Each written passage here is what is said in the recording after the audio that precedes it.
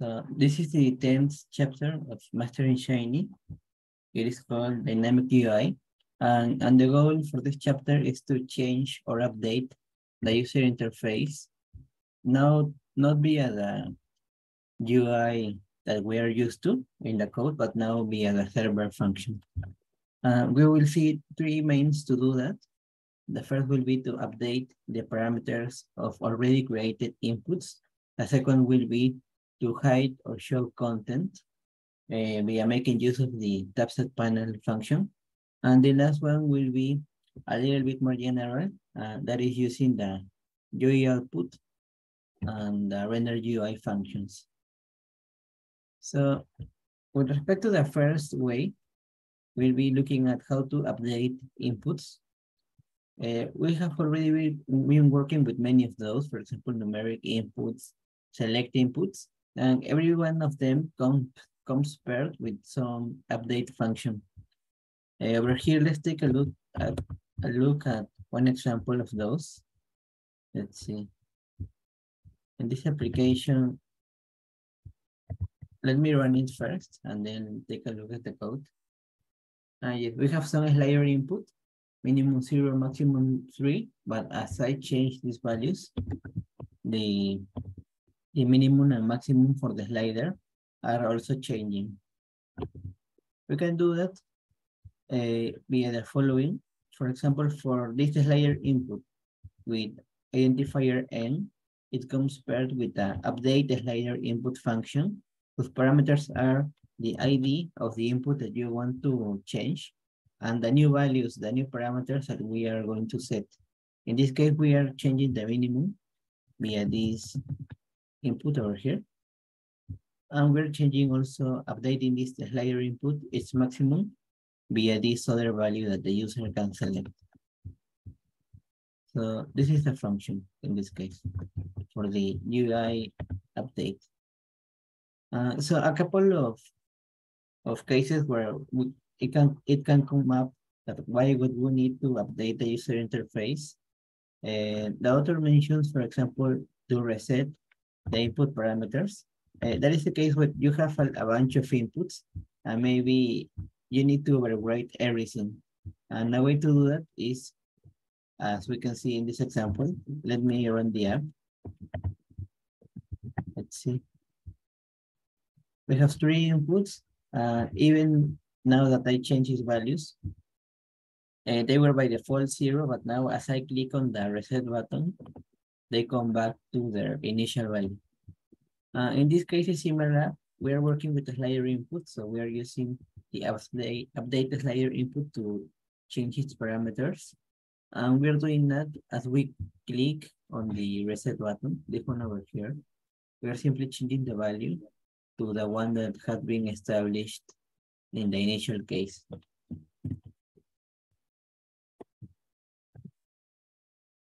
Okay. Another example that I mentioned is to update the description of some button section. That would be the case of changing the label of some action button. Lucio, sorry, to interrupt. Did you recreate? Okay, go on, sorry. Go on. Sorry, if I recreated what? I was thinking maybe you recreated because you just have the examples. So I was trying to check if you recreated something, but no bother. Just go on. Okay. Go on. Okay, so we are looking at the third example to change the label of a button. So as I run this app, let's see. Okay. I changed this numeric value, and now we can see that the label of the button is also changing with respect to that value. In that case, we are not changing the minimum maximum of the value of this input parameter, but we're simply taking the action button, use the update action button function, and change the label parameter. That is this text being displayed. So now other example where we may be using this is the hierarchical select boxes. Those are both boxes that select boxes that depend on one another. So you make a choice in one, and then that influences the possible choices that you can make in the next select box.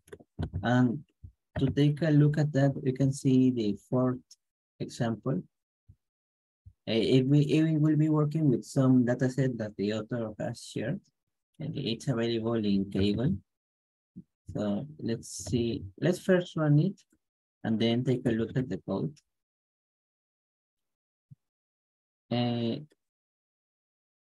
We have some first select box. These are some territories related to this data set. This data set sales. Okay. So I select some territory, and then such selections produces a change in the available choices in this customer select box. So now I click in another, I set another choice for that select box, and now these two choices over here and over here, they produce a change in the choices for this for this latest select box. And now we have those, and I can change it. And really what we are looking at over in this table, it's simply that the data, the sales data sample, but being filtered via these parameters, this value for territory, this value for customer, and this value for order numbers. And simply the way to do that is first you load the data, and now that we have our selected inputs, you can take a look over here that for this second and last select inputs, they don't have choices set in the beginning because they are going to depend in the previous select input. In this case, this one depends on this one, and this last one depends on the previous two.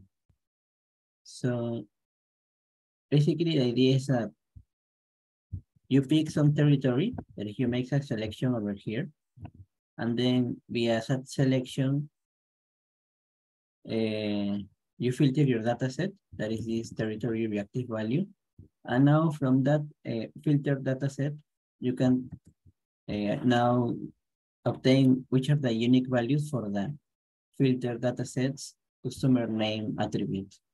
And simply via those unique values for those unique choices, now you can update the second input, the select input, with now setting those choices, those unique values. And it's similar for the third.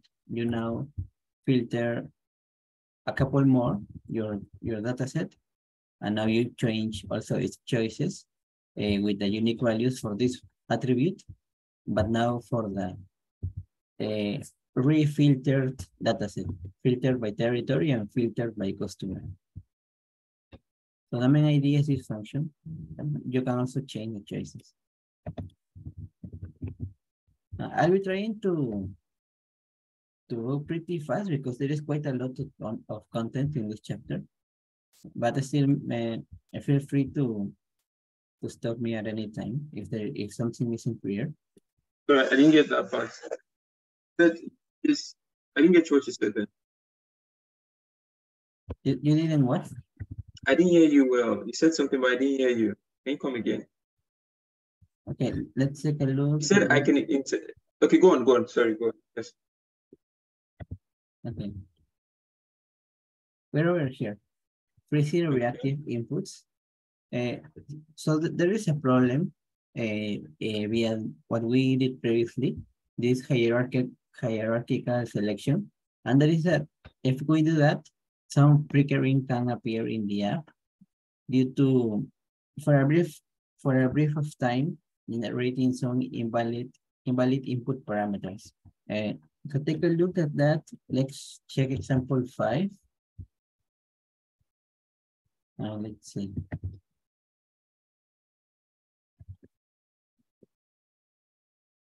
Now we are choosing two possible datasets, the dataset pressure or the dataset curves. And now, let's see, I will first, I have curves now. I can change a column of curves. Or here we're simply displaying the attributes of this dataset. But now we can see that this section in gray, like it updates quite smoothly. However, now that I change the data set, wait, over here, now it's flickering. And that's because, as it is mentioned over here, the cause of that flickering is that the update select input, that is the function that is updating these values for the columns that we can choose. It only has an effect after all outputs and observers have run. So in this case, now that we have a look at now that we can see the code, you can see we can select the pressure or the curves data set. Over here, the choices for this select input that are known, we are going to be updating those. And over here is simply printing the code for the summary function. So the reactive expression that we define is simply retrieving the data after this choice. So data set would be the data of the pressure data set or the curve data set. And now, as we can see over here, it says that once a selection of the data set has been made, update the possible choices in the select input, that is, show which are the attributes of that specific data set. I choose cars, and now the columns have changed. And the last part is simply to print the summary of such data set with respect to the column specified. In this case, it could be the dataset cars and the column speed. So the problem arises that when I change the dataset, for example, over here it's in cars and column, but if I were to change it to pressure, then the code would run first this output update. So it's now updating this part, this code over here, and it would be dataset. Now it's no longer cars, but it is pressure. But the input column, it is still the previous value. We had the column speed, I think. So over here, it would be executing summary of the pressure data set with respect to the column, and I think it was speed.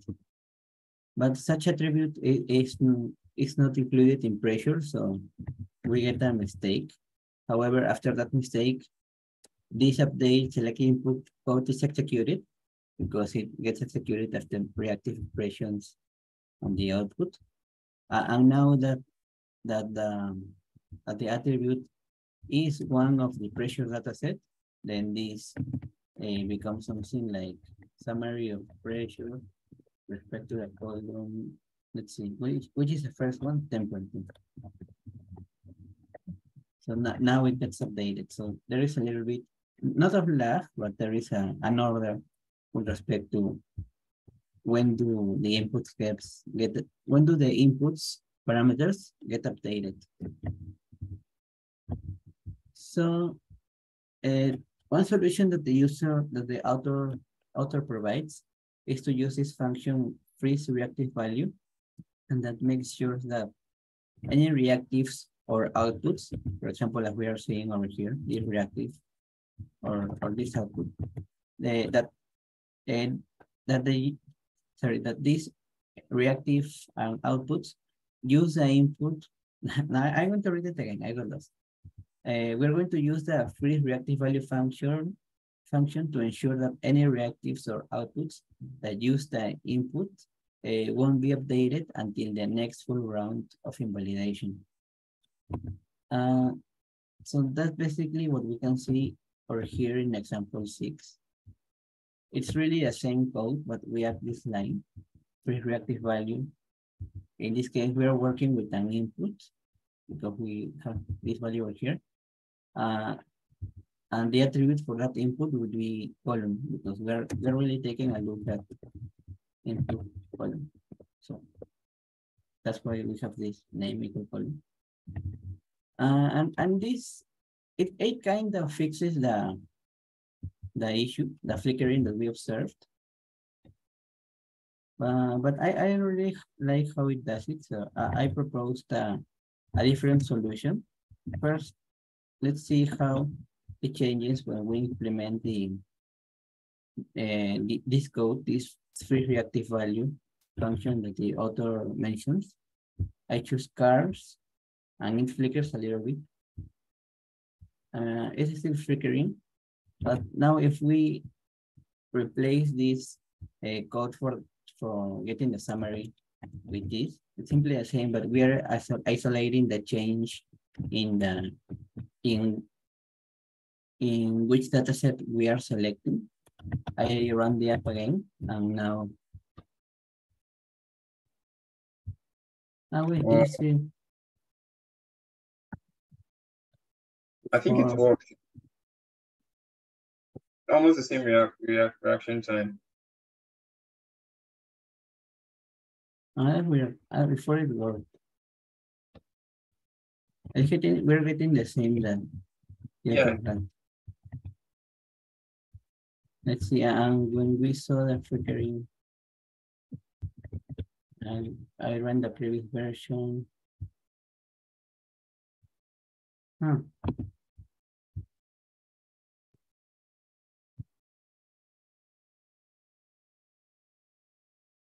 Well, I don't know, like right now, how to fix it. I feel that it didn't work when I was testing it. Okay.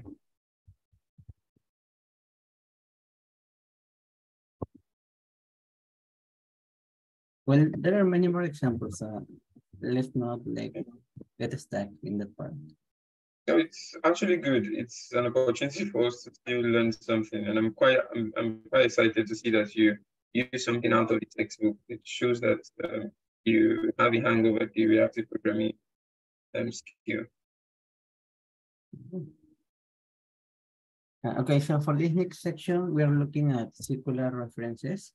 Well, I didn't do the app because it's going to get stuck in an infinite loop, but it turns out that this action that we have been doing of updating the parameter of an input, mshiny recognizes that updating as if the user had manually changed the input.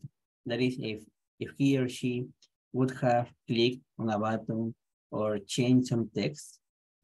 So that means that when we do this updating, then mshiny is also going to check if there was some reactive or some output that had such input as a dependency, and it's going to rerun its code.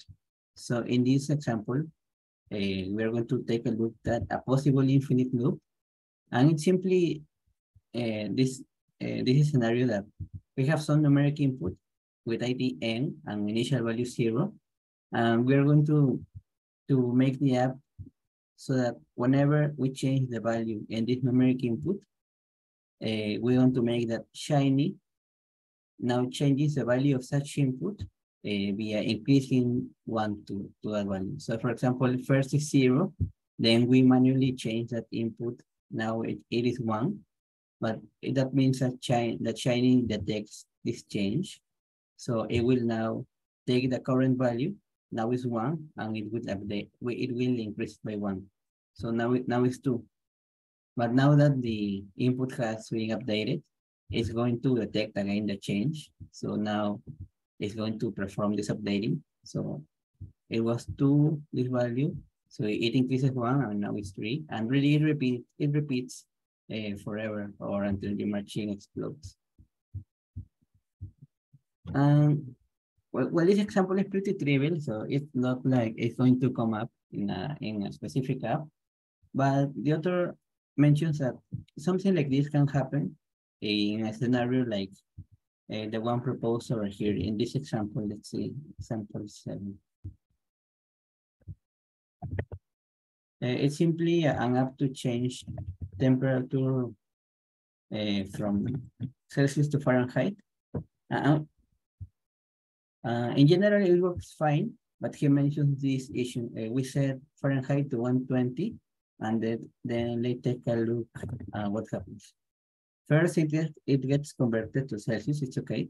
But now, as I click in the down arrow for Fahrenheit, it changed from 120 to 118. So, and some event was triggered so that this update of the numeric input for Fahrenheit, it occurred twice.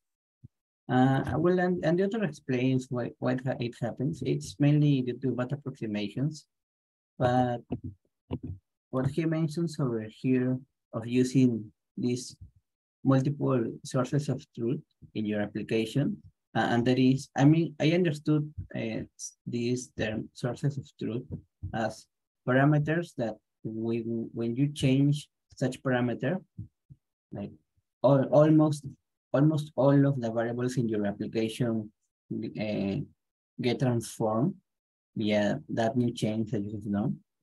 If you have some scenario like that, then yes, there is this kind of circular reference that can occur. In this case, it really wasn't such an issue. In general, it was fine, but that is due to a certain convergence between the approximations that are occurring in this R code when we are changing from Fahrenheit to Celsius using like just computer numbers, so not like the precise mathematical ones, but being limited to simple approximations of numbers. But yeah, it can occur. And now we take a look at the second method that the author proposes, and that is to generate at the beginning of the app all of the content for the user interface. But what we will change is which parts of the user interface we are showing or hiding to the user. So the way to do that, well, the way shown to do that is going to be with the function tabset panel. Let's take a look at that in this example 8. It's really something that we have seen early on. We have already worked with these tabset panels and tabsets. In this case, it is not like the exact code that we saw early on, because I think in chapter 8, we only saw tab panel, not tab panel body. But I will explain it a little bit why we are now using this parameter type hidden and why tab panel body. Let's see. So I change this selected value, and now what it will be displayed to the user, this part on the right is going to be changing as well. Panel 2, I select panel 3, and then the panel 4. So, sorry, and then the content for panel 3 is displayed.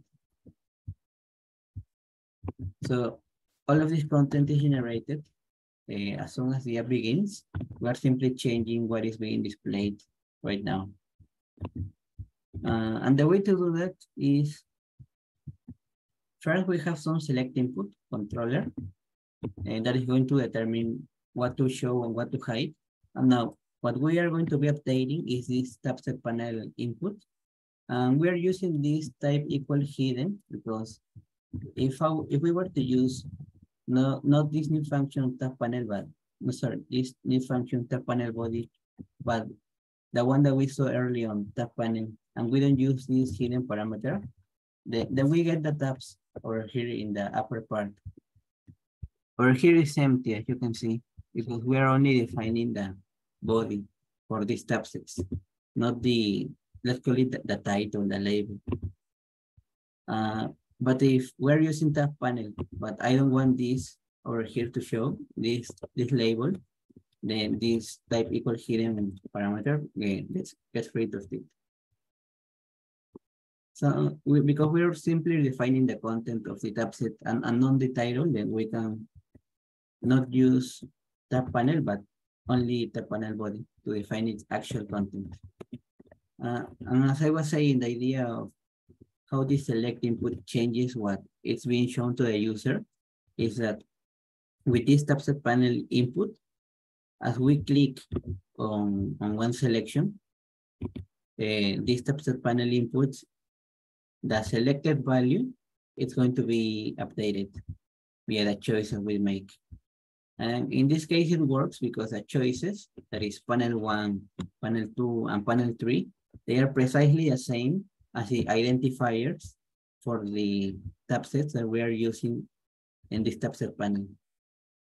So that is very important to be exact with the choices that you're providing this input to determine what to show and what to hide to the user in the user interface, and which are the IDs for those sections of code that you want to show or hide. Over here it says match choices and the IDs of the tab sets. Now, conditional UI, let's see, we're going to see an example where the value of inputs are independent.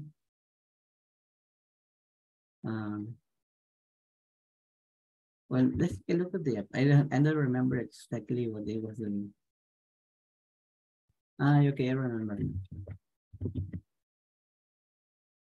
Okay, yeah, that comment makes sense after running the apps. I should have changed that line to it after. So we are simply going to provide the user 3 types of distributions: normal, uniform, and exponential. And of course, each of these distributions comes with its own parameters. For normal, we have the mean and the standard deviation. But for exponential, we only need one parameter. So what I mean by conditional UI is that depending in some choice, for example, now in which distribution I am choosing, then maybe from that, given that choice, show or display some content of the page. In this case, when I choose the normal distribution, then these numeric inputs are going to be shown for mean and standard deviation. But if I choose another distribution, then another numeric input is going to be shown, in this case, the one for the rate. There's really a number of samples, it doesn't matter. So how we do that is over here. Again, we're working with the tab set panel to define what to show, what to hide. And the trigger scenarios are normal, uniform, and exponential. And due to that, what we will be shown, depending on those cases, will be included in some tab panel. In this case, it will be tab panel. Yeah, I think it could have been tab panel body again. We thought it really didn't quite make a difference thanks to this parameter that we put here.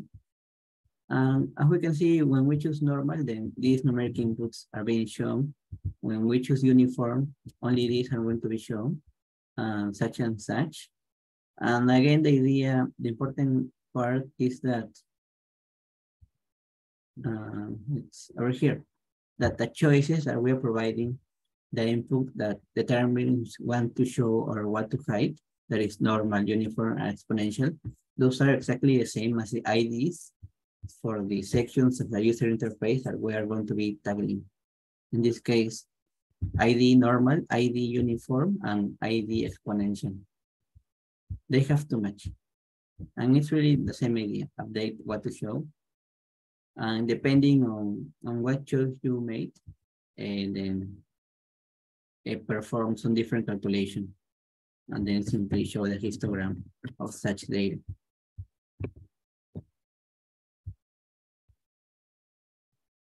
Now for this last part, with our interface, we're going to be using buttons. No, sorry, we're going to be simulating multiple pages inside one. In the previous case, we were simulating multiple sections of a page. And now with this solution, we are going to be working with example 9. So let's see.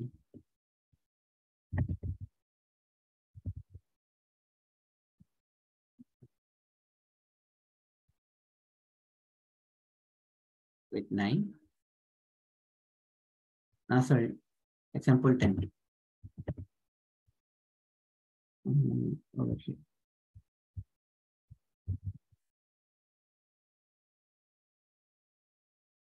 Okay. So this would be like the first page. It has its content and then the button to go to the next one. Second page, and then again a button, 2 buttons. Now go to the previous page or go to the next one. So now that I go to the next one, we are in the last one now. So now we can simply go back. I know I found this the most useful, at least for me, and the type of apps that I am creating. And the main idea is really, again, make use of the tabset panel function. Make use of stack panel to define which sections to show or hide. And over here, we saw the first page, this content was the actual content and the button to change. In this case, its identifier says page _12 because we are moving from page 1 to page 2. When we are being shown page 2, we have a button to go from page 2 to page 1 or from page 2 to page 3. And this specific form of the IDs of these action buttons to navigate which page to go to is quite useful in order to perform the switching of the page, sorry, the simulation of the switching of a page. Once we do the updating of the tabset panel via this part. Because now we can see over here, for example, that when the input for changing from page 1 to 2 gets clicked, simply make this change to page 2. We are retrieving the, that would be retrieving this parameter, this number, and then simply pasting it to this character, to this string. We can see over here, page 1, page 2, page 3.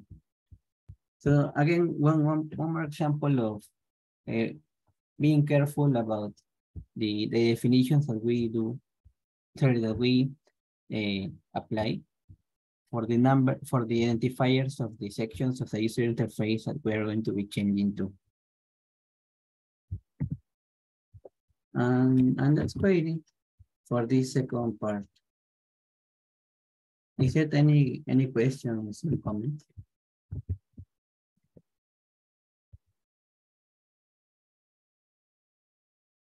No question.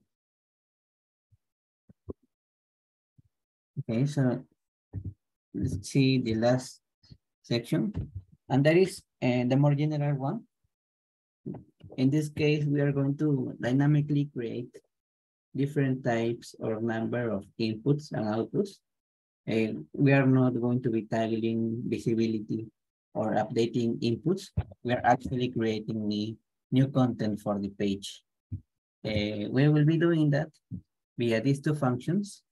Some function for the user interface, the UI output, and there is a placeholder for the content that we are going to insert into the page.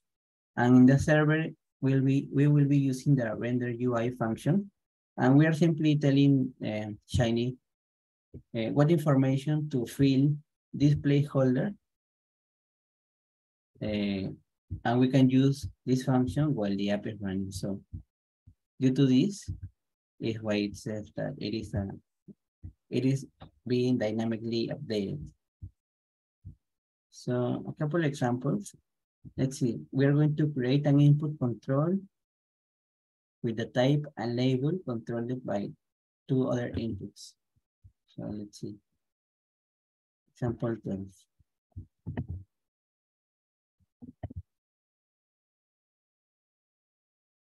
We have two inputs, label and type.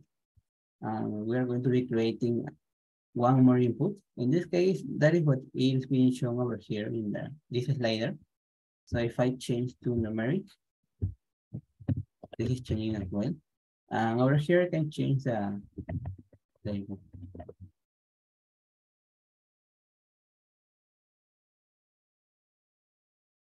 As you can see, if I were to choose some value for these newly created inputs, when I change the type of input, it's going to get lost. For example, now it is 4, such value. And now that I change, the value is 0. That will be a problem that we're going to fix in the next example, but how are we creating such input? For example, it's over here. We have our two inputs first, these first two. And now we're simply creating this placeholder for how to update the page. And in such section of the page, we are going to render some content for the user interface. So depending on what type of choice does the user make, a slider or numeric, then we define this code that we were accustomed to seeing it only in the user interface. Now it can directly go in the server function. We simply set to this new input and the label that we had thanks to this input over here. And so the problem that I was mentioning, notice this first, that when we first load the app, this new slider that we are going to create, it takes a while to appear. So I'm going to refresh the page. We can see there's like, I don't know, a third of a second that this slider appears after the other inputs have been inserted into the page. And due to that, if you rely too much on the render UI function, then your user interface can become quite laggy or quite slow. And also what I mentioned before, that we set some value for this newly created input, but as I change the input, the value is lost because now it's 0. And the solution that the author provides us with is a function that I have been using, that I used in the previous example, and that is this isolate function. Let's first take a look at how the app works now. It's really the same, but now that I changed the value for this newly created input, and I change the type of input, then the value, it would be still 4, the value fixed. Why it doesn't work? It works over here. That's pretty weird that examples work before class and then in class they don't work.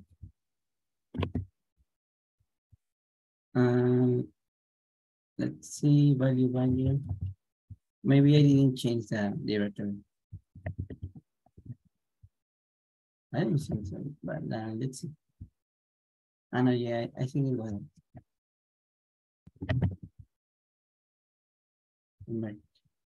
So 2, the value is 2, but now it changed to a slider. Okay, and it is 2 again. Yeah, that was the problem. I was in the wrong directory. So the idea was to use this isolate function. And what it does is that, for example, if I were not to use this line, but this one over here, then it would mean that for this render UI context, it happens that if there is a change in the dynamic input, that is in the new one that we are creating, that is this one over here. If there is a change in that, then perform all of this code between these curly braces again. But I don't want changes to this input to make the code in its reactive context to get re-executed. So we remove that dependency in the isolate function. So now if this input changes value, then it does not produce any re-execution of this code over here between these blue curly braces. And we do that because if we were not using this, then as I change this value over here, this slider would be being created again and again and again, and it really doesn't have to. And it will probably create lag in the app also. And as I was saying, we're simply retrieving this value via assigning it to some variable and then assigning such value to the input that we are creating. It's really changing this part over here and adding this line. The only difference to what we had before. Well, almost the only difference, but it doesn't matter. And this part is multiple controls. And there is like Not an automatization, but a generalization of what we have been doing to create to create inputs. We are creating them like manually. That is in the same sense that we have been seeing in the last meetings, but now we're going to create them dynamically. So yeah, it's like a kind of automatization.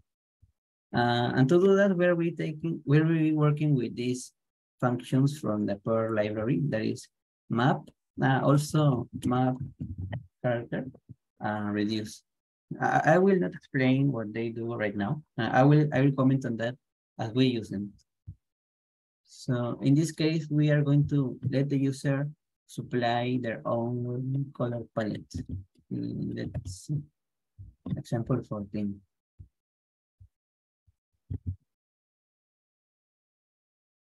We'll be using the Perl library. Now let's run the app. Sometimes it's better to look at the code first and then the app. But I feel like I need to run it to remember what it does. Okay, so I'll be changing this first input, the number of colors, and depending on that number, we will be creating this specific number of numeric inputs. As we can see over here, it's 5 for the number of colors. So 5 numeric inputs have been created. If I put 2, then only 2. And they are text inputs. And as I type some text into them, then simply a text type into them is going to be displayed over here in this new part. But the interesting action that this app is doing is really this creation of new inputs depending on this number, because it's not like if we had copy pasted the code for create a text input depending on the number, like if we had done something like this, depending on the number of colors that we want. So how do we avoid such copy pasting? Let's see, this is the app. We're providing the number of colors, and we are defining some section of the page to update. In the last part, we're simply showing which colors we chose this text. Sorry, I have forgotten. Okay. So in the third function, let's see. We're going to define this call names variable. It's simply going to paste call with a sequence of length, this number. So for example, if input n is 2, then this part over here would be the vector 1 and 2. So over here, we're simply pasting, say, I were to choose 2 for a number of colors, then call names would be call 1, well, as a string. Well, it's a vector over here as a string, and then call 2 this vector. This would be the value of call names, because those will be the identifiers, because now that we are using the render UI function and the map function from the Perl library, we are performing this. We are taking as input the values in call names in this reactive expression. In the example that I was giving, the value would be this call _1 and call _2, and then we're executing this code. We're creating this symbol simply. In this case, this symbol is simply performing that when we see this over here, .x, that means replace the value from this vector into this specific part. So we're imagining this, right? That call names is call 1 and call 2. So what is happening over here is we're executing this code, but with these values, that x being replaced by call1 and call2. So it's really doing something like text input, replace that x with the values. So call1 as its identifier, and then null as the value of such, sorry, I think label of that text input. And then because call name has two values, call1, call2, it performs it again, and now with the second value, replacing that .x symbol, and then again null. So this is what it's getting executed in this line. If we assume this example for call names. Okay, I hope that was clear. And then in this render text, that is this part over here, and there was a comment. No, Matthew. I think he has to go. Okay, well, I will continue for the recording. And now in this render text part, this map character function, it simply creates a vector of strings via these inputs, sorry, via these values, applying this function. In this case, let's take a look at the example that we had established. If call names equals these values, call1 and call2, that is the same as I have over here. Then execute for the values in this, that is for call1 and call2. This over here is going to say to check if this value is null, then this would be the output, simply an empty string. But if it is not null, the value, then that would be the output. So now that we apply map character with these specific values for call names, then what would be executed would be input with call1, assuming it's not null, because over here it's not, because this value is actually red. And then the same for the second value of call name, so it would be input call2, assuming it's not null. Over here it's blue, but if it would be like this, it would be null. So this line would actually be this, as we can see over here, because red followed by an empty string. So this would be the result of this function, assuming this and this sort of values for the text input. The value red and the null value. And we're using double braces for input, only because we need it over here, because we can't write something like input $.x. R will not recognize it. But really, this line over here it's really the same as input call1, as we have been using. Okay. I really hope that was clear. We don't have much time. Let's see. Now, some new example. Well, fix the information loss. I don't remember when we lost. Over here. So if I set some number of colors and then provide which color I want, if I change the number of color, then we lost such previous information. But really, the example is mostly changing what we saw in the previous case, that is retrieving the actual information. And then when you redefine your input, simply pass along that information and using the isolate function, so that this execution of creating inputs doesn't get executed every time that you're changing the actual values for the inputs. That is, every time that you are writing which color that you want. And that is, which example is it? 15. Let's see.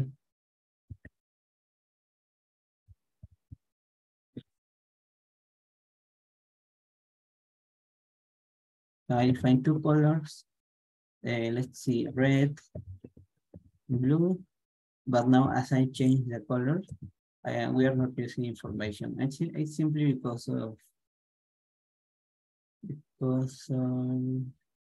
where is it? There has to be some isolate over here. It was being highlighted. We are isolating these changes in which color do we want. If I had put like this, then every time that I am writing some number, sorry, some possible color, then these whole inputs are getting recreated. So that's quite consuming and unnecessary. We only need to create them when this value changes.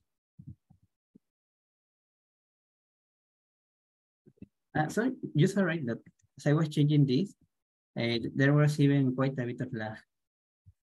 I had like 1 over here and I was seeing 4 inputs. So yeah, one more reason to not use render UI if you're creating a lot of content. Then the almost last part is about dynamic filtering. Let's see. There are a couple of examples in the book, but I'm going to only see the last one that he shows, and that is the more general one.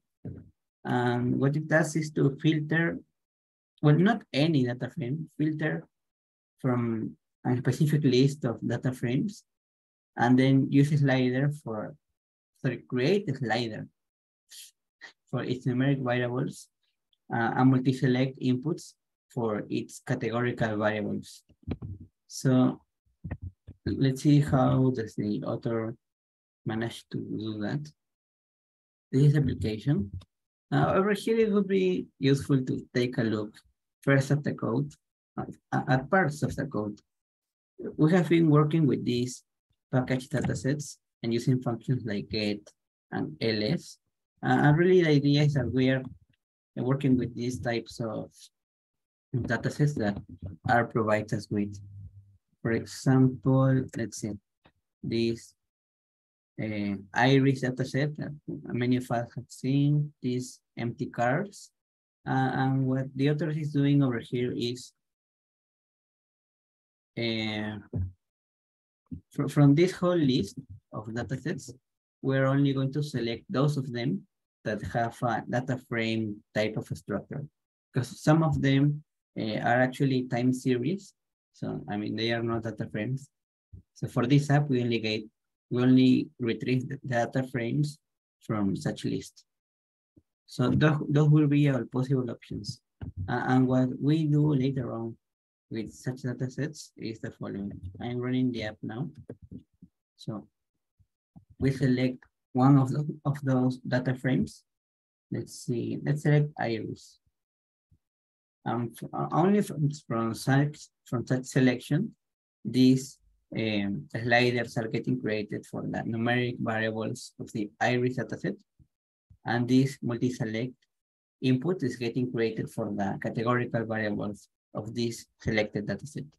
And then we're simply taking a look at the first 10 rows of the selected dataset, but sorry, of the dataset after being filtered via these conditions. For example, I can filter sepal length has to be in this range, sepal width over here, and perhaps I only want Virginica as a species.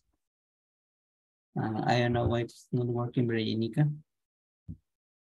Okay, that was Virginica. Perhaps there isn't, so perhaps I'm filtering too much. Okay, there is one Virginica, so this should work. Okay, it didn't work, I don't know. But really, that's the main idea. Only from the selection of the dataset, you automatize the creation of sliders for numeric variables and multi-selection for categorical ones. And the interesting part is over here. And let's see how is the other concept. Is via these two functions that he defines.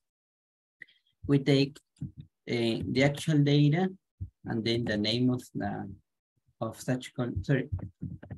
I think it's the values in some column of the dataset, and then the name of the column in the dataset. So if those values are numeric, we retrieve its minimum and maximum and create a slider input, as we can see over here for time. But if such values correspond to a factor, then we factorize it and use it with a select input, as we can see over here with set. If not, well, we don't do nothing because I don't know, something went wrong. That is for updating the user interface, as we can see over here to the left. But now to the right, now to actually filter the data that we have selected, in this case, and let's pick iris. To actually filter the data in iris, we will be using this function. Again, it takes some the actual value in the columns, and then I think wait, let me check. Where was filter bar used? Okay. Over here, for the first argument is the actual values for the selected column X in the data frame. That is like only take a look at such column. And then over here, while it's really the values of the input that we have specified with one of these. Let's take a look at how it works to make it all make sense. So, no, it's 201. Is it okay if I go on? We only have to, that's really the last example. This last part, I don't know, it doesn't, I didn't really understood it, I think. I will mention it now. In this last part, dialog boxes, from what I understood is that when we were using this modal dialog boxes, as we can see, let's see. Wait, let me change this. Let me run mshiny04 this. Okay, these were the dialog boxes that I was mentioning. No, come on. Okay, it worked. These were the boxes. We click something and then this box appears. From what I understood is that, where is it? Right here. That this modal dialog, that is when we define the content of the box that we are displaying, they also kind of work like the render UI function, because you can insert into them inputs or really content for the page. And after all, we're going to be using this modal dialog, that is these boxes, in the server, as we can see over here. This modal dialog, we call it modal confirm, and such a variable it's being used in the server. So from what I understood is that an alternative to UI output and render UI is sometimes to do this in order to update the user with some information. But now, to finish their example, this one over here, let's finish it. It's really not that complicated. Over here, we load, we retrieve only the data sets from R that are data frames, those that are from this list over here. And, okay, from this, only the R datasets that are data frames, and then we create this select input to make a choice of which of those data frames we want to choose. Then this will be the part where we create these sliders or multi-selections. And then to the right, we're simply going to show a table of the filtered data via these inputs. So in the server is the interesting part. This one we have seen before. It's simply from this selection. For example, I chose iris, no, CO2. I choose CO2. Then data, the value of this reactive expression is the actual content of this dataset CO2. So it's actual values. Then bars is going to be the names of the columns in that data frame that we have selected. And then for this part of the user interface that we are going to be updating, we are going to perform this calculation. Let's see, for every column of the selected dataset, we apply this function. We saw really, we take a look at the values in such column. And as I mentioned, if they are numeric, create an appropriate slider. If they are not, if they are a factor, create an appropriate select input. If not, do nothing.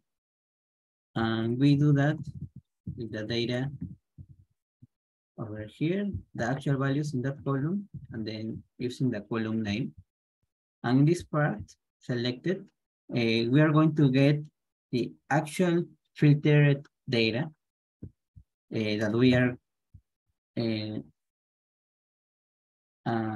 accessing via this filtering, via this manual filtering, via sliders and input selections. I think this isn't working, these input selections. No. So, okay, so how do we filter that data? It's really the same as doing this. I had an example. This one over here. We have the cars dataset. It's only 2 columns, speed and distance. So let's really see a specific case of that. Only the first 6 rows. Let me expand this over here. Okay, so what is the first rows? And if I want to retrieve rows from this data frame, we can do something like this notation, providing some vectors, some vector of Boolean values. And if it is true, it would mean then yes, retrieve that row. But if it is false, it means skip that row. So don't retrieve it. So say I only want the first, the first and the second one. Only these 2 first, only first and second row of this data frame DF. Then we will have to pass along this Boolean vector, true. Retrieve first and second rows, but then we don't want the other rows, so false for the other values, and such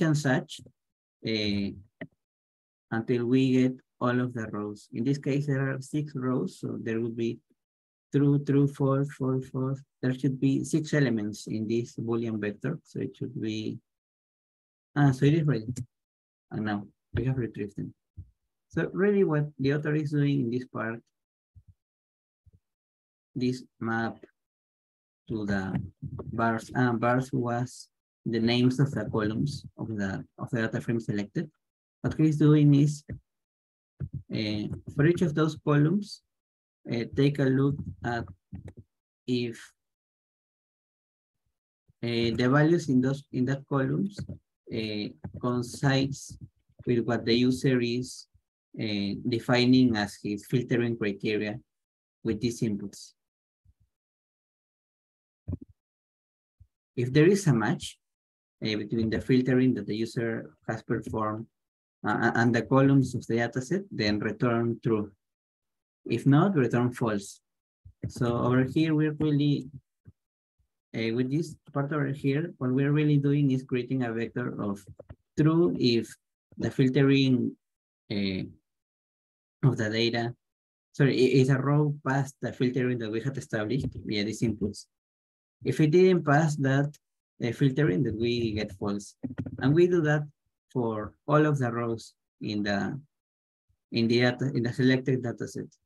So in the end, the output of selected would be something like this vector that I had defined.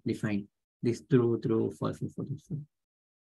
And we can see that because over here, the value of this reactive expression, this selected reactive expression, is being used as I did over here. This vector comma between these two brackets to retrieve, sorry, to filter which rows you don't want and which rows you don't want. And that's really the main idea. And that's it, really. So thanks for listening. If there are any questions, maybe. Thank you, Lucio. I don't think I have any questions.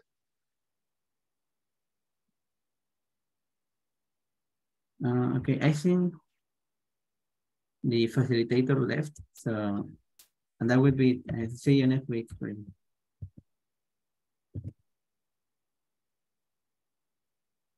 Bye. All right, have a good one. See you next week. See you.